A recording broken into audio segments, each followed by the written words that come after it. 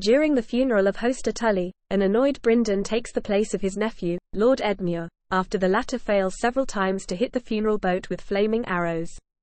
Later on he also chides Edmure for calling Rob, nephew, instead of treating him as his king, as Edmure defends his course of action that led to the Battle of Stone Mill.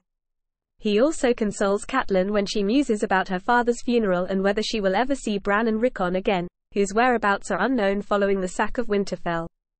The Blackfish brings Rickard Karstark and his men before King Robb after they brutally murder Willem and Martin Lannister as revenge against House Lannister. Brynden is highly offended when Rickard makes a derogatory comment about Ned Stark and punches him in the face in retaliation. Brynden counsels King Robb not to execute Lord Karstark but instead to keep him as a hostage, thus keeping the Karstark forces loyal to the Starks. King Robb disagrees, however, and executes Lord Karstark under charges of treason while Brynden watches on along with Edmure, Talisa and Catelyn. The Blackfish is again present when Black Walder and Lothar Frey come to Riverrun to discuss an alliance between House Stark and House Frey. The Freys demand that Edmure must marry one of Lord Walder Frey's daughters if the alliance is to go ahead. Edmure is reluctant to agree to these terms, but Brynden tells him that he must if they have any hope of winning the war. Edmure finally relents. En route to the twins for Edmure's wedding, Brynden agrees with Catelyn that Walder Frey is the prickliest man he has ever met, and quips that he has seen wet shits I like more than Walder Frey.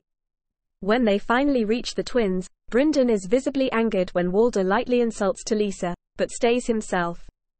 During the wedding feast, he drinks heavily and brings up Roose Bolton's marriage to Frey's granddaughter Walder to further cement their alliance.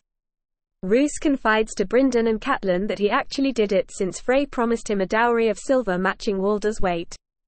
Brynden briefly goes outside to relieve himself, narrowly escaping the massacre that follows shortly after and claims the lives of Robb, Catelyn, Talisa and all of the Northern allies. The Blackfish either sneaked away or fought his way through the chaos to escape the twins.